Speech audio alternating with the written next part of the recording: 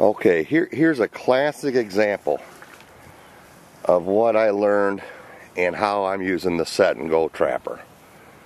This is a big deal here. Now this little stream goes for a long ways. There's all kinds of trappers that trap on it. It's kind of cool. It goes underneath this little bridge and it goes up over the road up there. And it's hard for it to freeze. It's got to get pretty cold. Now last year in a set and go, I caught, I don't know, 3 or 4 rats, maybe 5. It's not a very big spot, and there's trappers all up and down this pretty little crystal clear stream. It's just not real ratty, you know. But I caught a nice mink here last year. Now it's November 16th, 17th, whatever.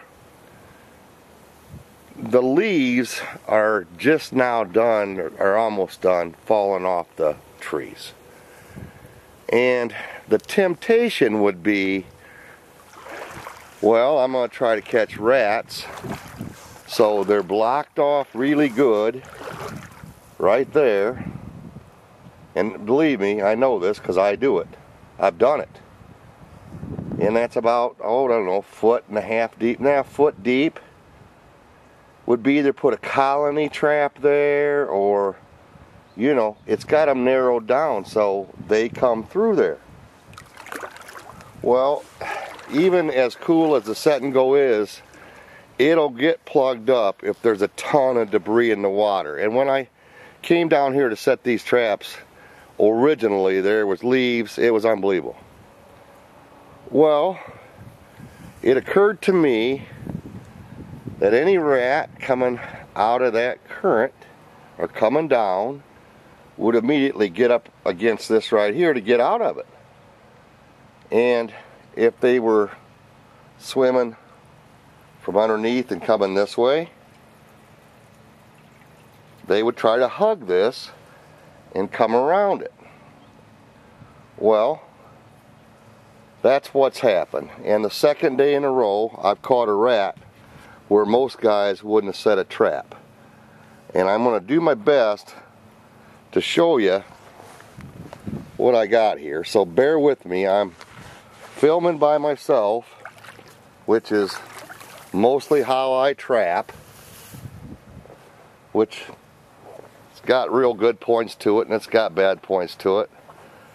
But trying to get my glove on here, so bear with me.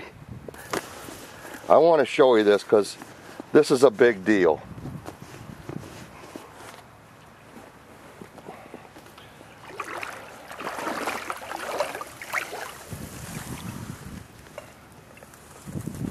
Right here's my rat. He's attached to that set and go. And that's a nice big rat. And that set and go, watch my boot, fits right up there, right under there. And that's the second day in a row I've had a nice rat right there. Set and go works, guys. No stake. This rat couldn't pull that platform nowheres. He was right dead. And he's a nice rat. Nice big rat for a bank rat living in a little creek. No stake, nothing to get tangled onto, nobody. The road's right there. Nobody can know that I've got that trap set underneath that right there. And boy, don't be surprised if we don't catch a mink. Just a matter of time. I'm not seeing a ton of mink sign at any of these little creeks that I'm at. But just don't be surprised.